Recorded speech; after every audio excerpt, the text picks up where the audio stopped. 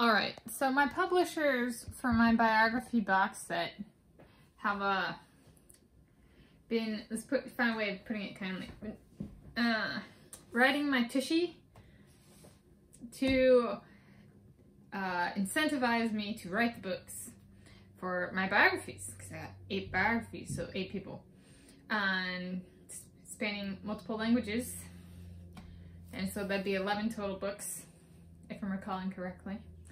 And so to incentivize finishing the books in a box set approach, they're like, think about making the books into movies, film adaptations of the books, which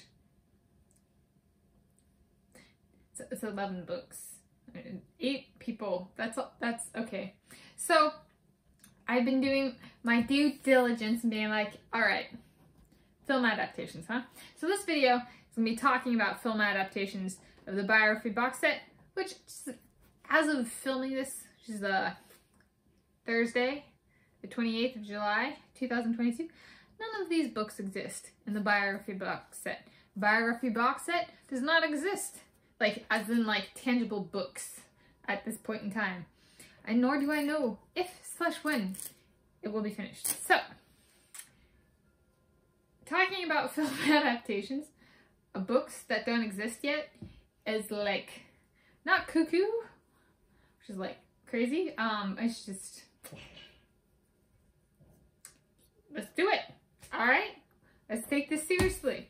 So casting, this is not a whole lot here. Okay, this is like 8 people. Okay, I'm just throwing that out there. Casting. The biggest question is, so my biographies are big names in their area, in their discipline. So be it pool swimming, artistic swimming, open water swimming, Hollywood, they're big names. So in casting them, their coach, if they're a swimmer or something like that, pertinent family and friends, the question that I kind of have, the overarching question, is big stars versus relatively unknowns and casting them. With big stars, active/other effort is required to detoxify the image to not carry previous roles into present role. So we're going to strip it down. Active/effort required to detoxify image to not carry previous roles into present role. So I wrote this down, so I'm going to try and think through. The problem with a big star, and especially there are very few movies of swimmers, like biopics, and more specifically, there are even fewer movies based on a biography of a swimmer, a pool swimmer, or an artistic swimmer, or an open water swimmer. That's just, especially when they have some absurd amount of medals, it's a bit of how the heck does that even get captured in a movie accurately, or in some way. Like, it's like, poof. Okay, and a book is, I can make a 500-page book, and that's like semi-satisfying. A 2-hour or 2.5-hour movie, or an 1.5-hour movie, like, what? Okay, so with this casting topic, big stars. These people are big stars. So there's a bit of what is perceived as a big star based on my work experience in science is drastically different depending on one's community. So someone could be a big star in Hollywood or the American press. That does not mean they are a big star in science. Speaking from experience, there are people who are on the cover of a bunch of magazines and people have never heard of these people in their life. Right? In science, scientists are famous, not Hollywood is famous. Not musicians are famous. It would be like, you can take the #1 selling artist in a decade and ask a scientist who it is, and we're just kind of like, who? Okay, so saying that someone is a big star in Hollywood does not mean they will be a big star to the audience of a movie about a pool swimmer. Okay, that does not necessarily translate.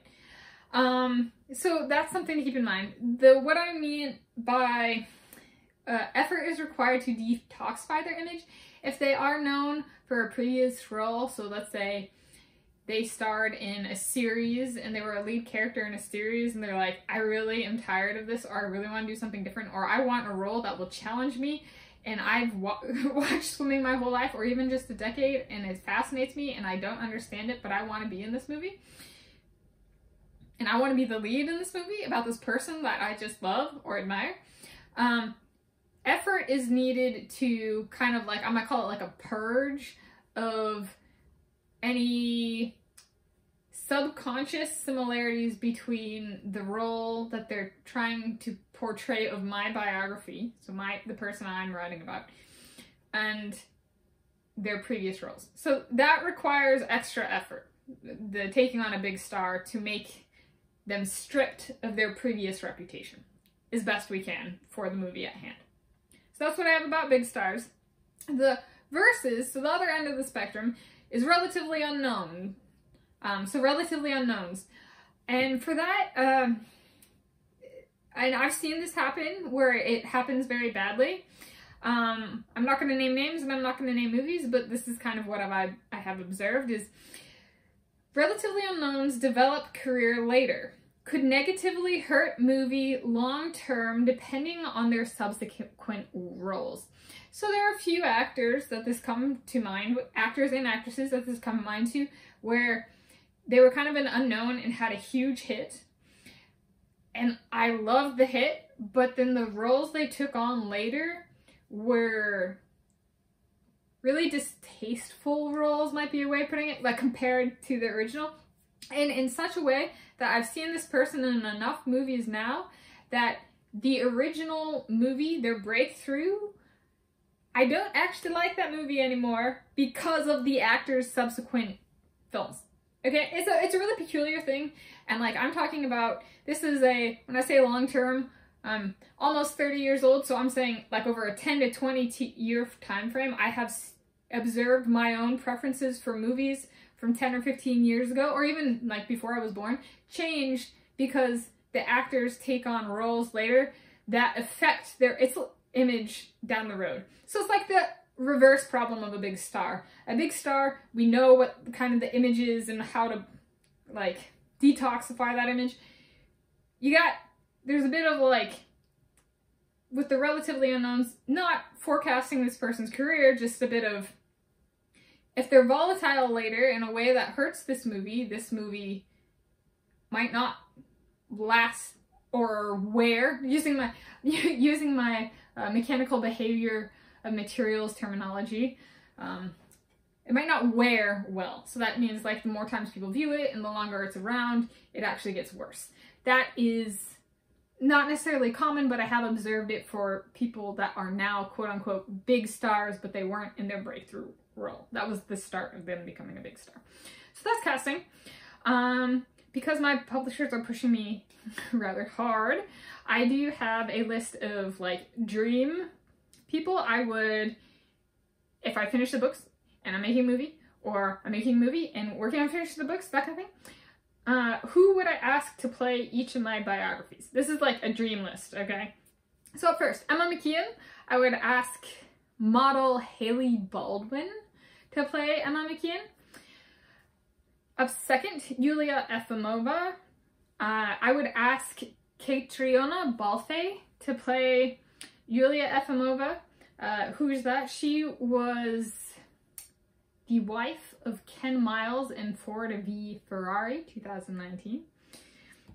Up third, to play Sarah Sjöström, I would ask Lillian Douchet-Roche to play Sarah Sjöström. She is an actress.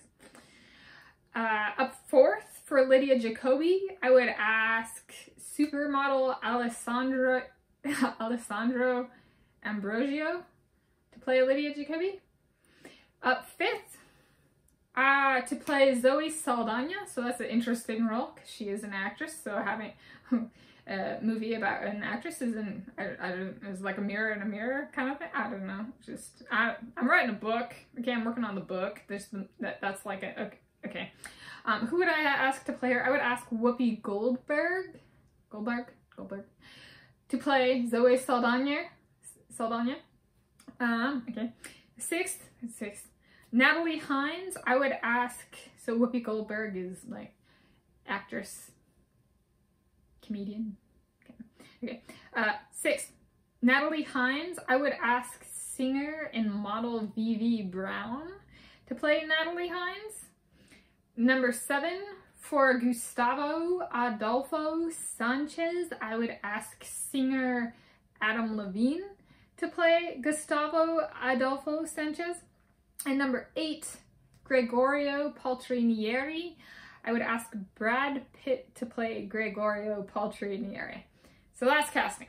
Have I thought about anything else? Production? So if I could have a dream production crew, I have thought of only 2, okay? I want both of you, either of you are watching this, and if this happens, although I guess this is like me being like, okay, I want you, that's like a good incentive. Something's working, my publishers are pushing me, maybe this is a good thing. Watch this happen, that would be so cool. Okay, production. The 2 people I want, so Paul Giamatti, I would want as a producer and director, and I would want David Thewlis as a producer and a director. Okay, that's production. That's like the dream production team, at least as it exists now. Which, like, enough of these are like they could do more than one movie if they wanted. All right. Can each of you take on 4 movies? Okay, I was like, seriously? Okay, and then up last, notes about production in making these. Yeah, if we're talking about these actually getting done, then I would say I am not going for Grammy Awards / Academy Awards for productions or production elements. So that'd be like music. So referring to the Grammy Award. Want to figure out how to make the products ineligible / disqualified from receiving these awards. That is a media circus of its own. That's not what I'm going for here. I'm trying to get these done. I'm trying to get the books done. Like if we're talking about film adaptations, we're talking about final products. If you want me to get them done, no awards. No. Figure out how we get disqualified. Figure out how to make ourselves ineligible. We don't want that. I don't want that. If we're talking, like, if we're just talking about getting it done, that's off the table. So that is talking film adaptations of the Biography Box Set for my 8 biographies per my publisher's pushing. Think about this. So I did think about this, and that's what I thought. And that's what I shared.